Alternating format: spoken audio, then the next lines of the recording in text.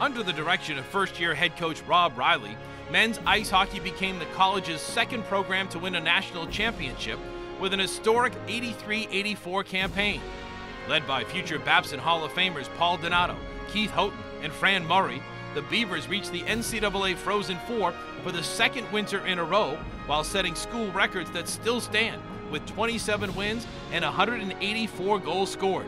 Donato, a Hobey Baker Award finalist in 1984, set Babson's single-season records for assists and points as the Green and White defeated Salem State, Norwich, and Bowdoin to capture its first ECAC tournament championship.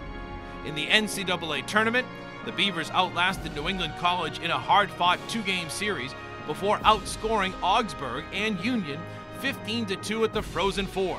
Houghton recorded his second shutout of the year in the national title game, an 8-0 victory over the Dutchman.